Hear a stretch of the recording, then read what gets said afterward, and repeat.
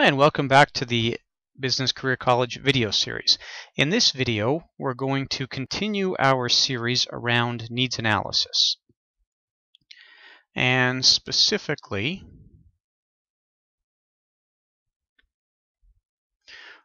we're going to examine now a needs-based rather than an income-based needs analysis for life insurance.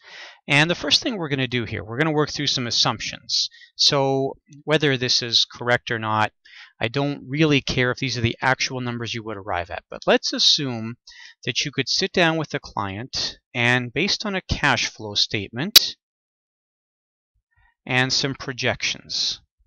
So we're going to have to get out the crystal ball a little bit here, although a lot of financial planning is really very much about getting that crystal ball to work for you to some extent anyways. And let's say out of this cash flow and these projections, we come to this set of numbers. We say, all right, client, if you died today,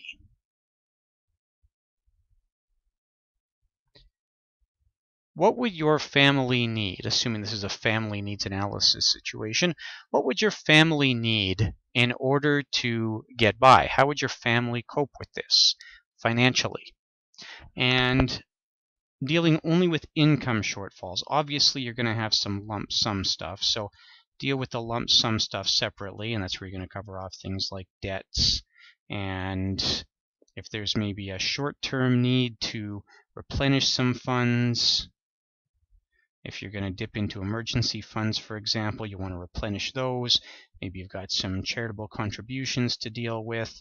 And something that often gets overlooked here would be a reasonable period of bereavement, which is very hard to math out, but you should have some period of adjustment where the family is going to maybe see the surviving income earner take time off work. There might be some maybe need to go and see the grandparents or to go on just a holiday to give everybody a chance to reset, or all kinds of things like that, where you might need just some lump sum cash here in order to deal with these costs.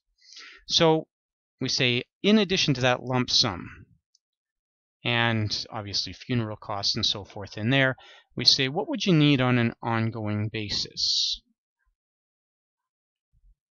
So let's say that we could break this down into a few different periods. And there's lots of different theories around this, but let's say that we have a period where we say, okay, we've got some time here while the kids are, in fact, I'm going to move over here, sorry about that. We've got a period here where we say, what about,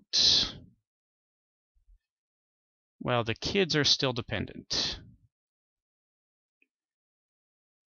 So the kids are younger, they have a lot of requirements of mom and dad, and that's going to be fairly costly.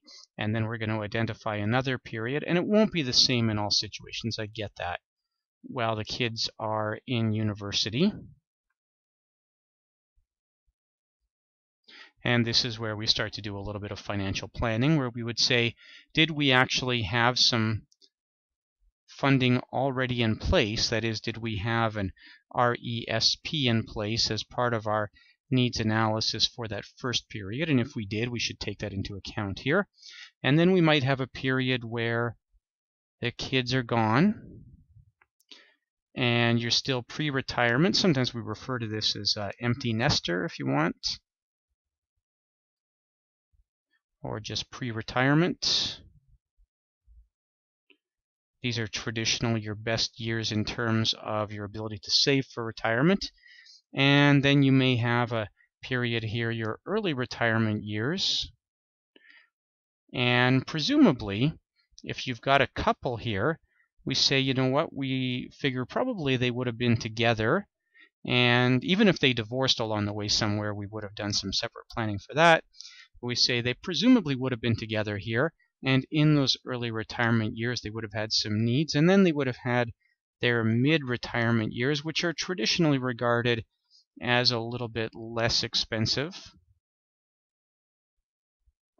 And then you're going to have your late retirement years, when healthcare tends to be a bigger concern, and that might again be more costly. So we might be able to break down these different periods. And like I say, it's not going to be the same for everybody. It would be crazy to make that assumption. But as a way to look at this, we could maybe identify these 6 different periods. And if you're in a family where there are no kids yet, but they're planning to have kids, you might even have a 7th period up at the beginning here that talks about before the kids come along. So let's assume that these 6 periods apply in this particular circumstance. Probably this period when the kids are still dependent is going to be fairly pricey. So let's assume for this family we've gone through a fairly detailed analysis of their cash flow, and we have determined that this need will be $60,000 a year, and it will go on for 12 years.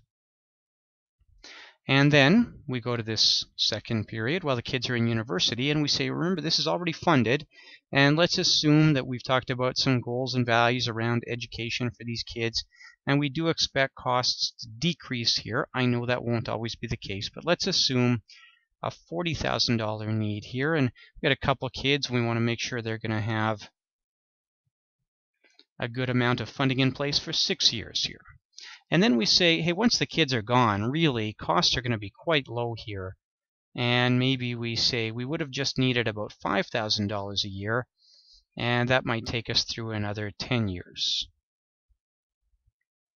And then these early retirement years.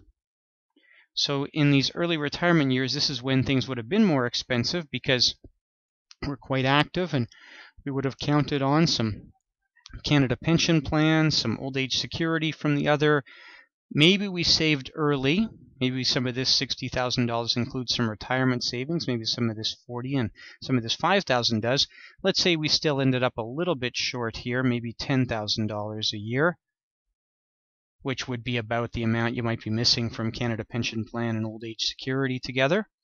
And let's say we figure that's going to go on for another 10 years. And again, this very much depends on that crystal ball, but we can still make some estimates here. The mid-retirement years, maybe we say, this isn't so worrisome. Maybe we don't need anything here. And maybe we figure that's going to be another 10 years. And then these late retirement years, well, this is when it would have been nice maybe to have this other person's income available. And we say the net here between what it would have been nice to have this person around for and what it would have cost us is another $10,000, and we're going to plan on that for a final 15 years here. So we can take these numbers like so and sort of work with this, and that's what we're going to do in the next video in order to arrive at a more precise needs analysis. Now, the one other thing to contemplate here is we're going to have to use an assumed rate of return. And keep in mind that this return is going to have to take into account inflation as well. So you're generally going to want to be fairly conservative here. You probably don't want to be taking a lot of risks around this.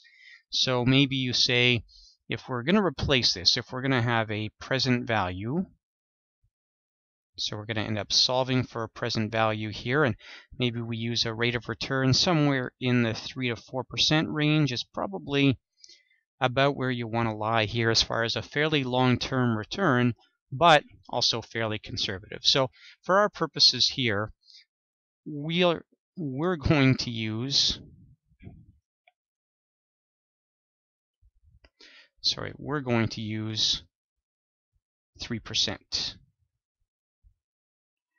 But if you sit down with a client and you decide that something higher than 3% is appropriate, that's perfectly fine as long as you can justify it. And of course, there is going to be a reasonable upper limit to that. And I would suggest 3 to 4% is probably good. If you're starting to get up into the 6, 7, 8% range, that's probably pretty aggressive, especially considering that you do have to take inflation into account there as well. I hope that helps. I hope that we have a good starting point for the discussion that's going to follow. Thank you very much, and please tune in for the next video in this series.